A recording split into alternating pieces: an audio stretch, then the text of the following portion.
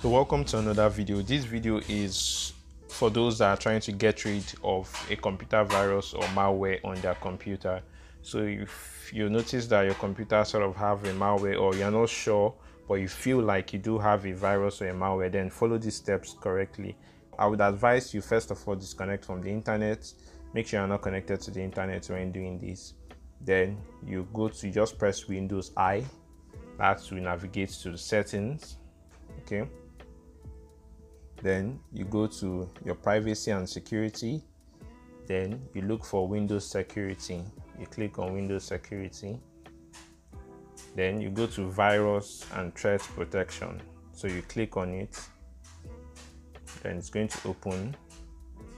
So when it opens, I'm sure some videos will tell you to just perform a quick scan, but a quick scan is usually not enough if you've been infected by a virus or something. So you go to scan options. Then at this point, remember we are not connected to the internet, so we are going to perform an offline scan. So what an offline scan does is that it's going to scan your computer and make sure that any files you must have downloaded from the internet or any malware that it can detect is going to remove it. Okay, so that's what the offline scan is for. So as you can see, some malicious software can be particularly difficult to remove from your device. So you will have to use this Microsoft Defender. Then you click on scan now. Then once you click on scan, it's going to take some time, then it will restart your device. Okay, so make sure any work you're doing, nothing should be open at the bottom part. Close any browser, whatever it is you're working on, close it. Then you run the scan. So once the scan is done and the computer comes up, then you go ahead and continue with the step 2. Then the step 2 will require you to connect to an internet.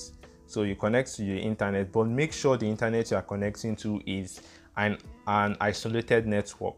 What do I mean by isolated network? Make sure it's not connected to a shared network. Like it must not be a company or your office Wi-Fi or your company Wi-Fi. It should be like a Wi-Fi you use at home that only you is connected to at that moment. And also, or you can use your mobile hotspot, your phone's hotspot. The reason is because some of these viruses or some of this stuff could affect the network and then affect the other user or devices that are connected to it.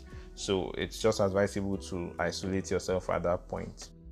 So the next step is to click on Windows Update. Then make sure you're up to date. So you click for check for updates and ensure you're up to date, because we need it for us to continue the next step. So if it's not up to date, make sure you update it. Use your internet and then update it. After it's updated, then you continue with the next step. So the next thing you do is still on that place. You go to scan options and then you perform a full scan. Okay, you perform a full scan. So once you click on full scan, then you click on scan now, then it will start running the full scan. Okay, so during that process, you can minimize it. You can minimize the process, then go to step 3. Step 3, you just click on Windows plus R, Windows key plus R, that's run. So you type temp, as temporary files. So we are going to remove some temporary files, which is where some malwares might want to hide.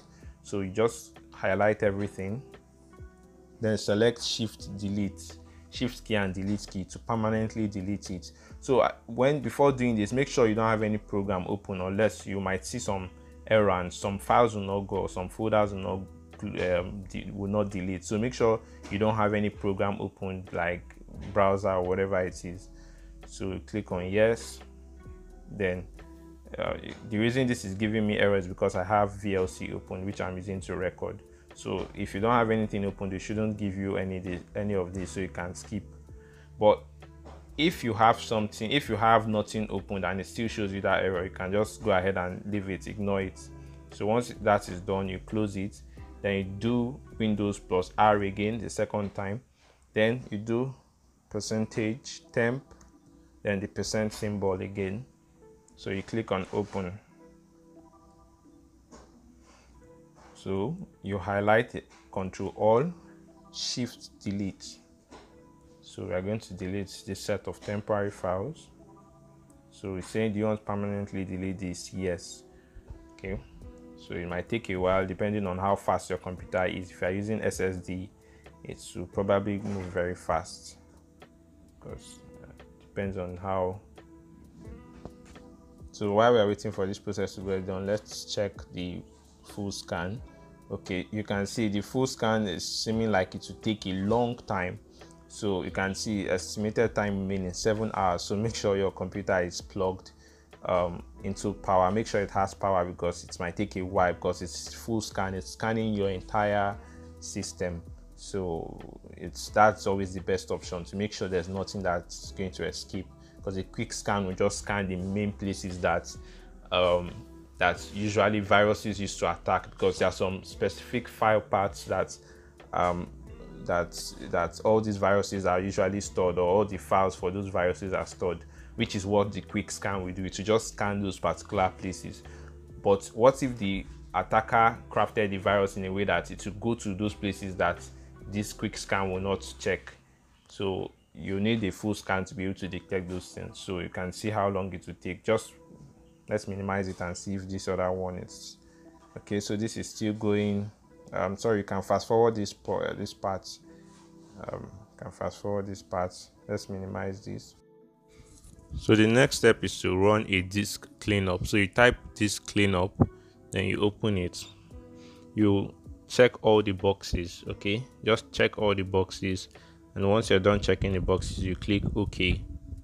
Then delete the files.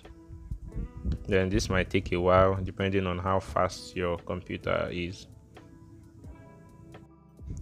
Another step is for you to open the browser that you use to browse every time. Then you go to the settings, you go to privacy and security.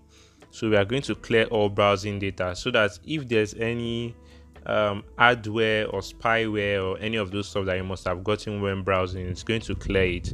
So you go to advanced, then you go to all time, then you select everything I selected here. You select site settings, then you can clear the data. Okay, you can clear the data. So if you're using a different browser too, or if you usually use two browsers, maybe you have Firefox, you can also do the same process for your Firefox browser. Okay, so for the Firefox, or you open it, follow the same process. You go to settings, then you go to privacy and security, then you scroll down to the end, and then you see cookies and site data. So you clear the data. So any malicious website that has installed cookies on your laptop or your desktop or your computer, you clear it. Okay, so it's important you do this also. Please, at this point, consider subscribing and clicking the like button if you've not done that. I really appreciate it, and to help us get ranked in YouTube. So the next step is to download Malwarebytes. So this is for those that, if you've taken all these steps, make sure before you install this Malwarebytes, make sure the full scan that we are running has been completed. If it's not completed, don't run the Malwarebytes, because it would disrupt the process. So you can download it, but don't install it until the full scan that we are doing is completed. So once you're done, you install it. Once it's done downloading, you start the installation. The installation might take around 5 to 10 minutes. So I'm going to fast forward. So the installation is done. So you can see where it says scan. So you just make sure you scan it. Just click on scan, and then it will start scanning your computer. So that is the end of the process. Once you're done with all these, then you can restart your computer and your computer will be fine. Okay, so please just follow the steps. If you have any question, please ask in the comment section, or if you have any other thing you need to say, please do so in the comment section. Don't forget to like, subscribe to this channel, and watch all our videos on online safety, because if you learn, or if you improve your online safety hygiene, then you wouldn't need to be doing this. You wouldn't need to go through all this process. So it's advisable you do that. I'll see you in my next video.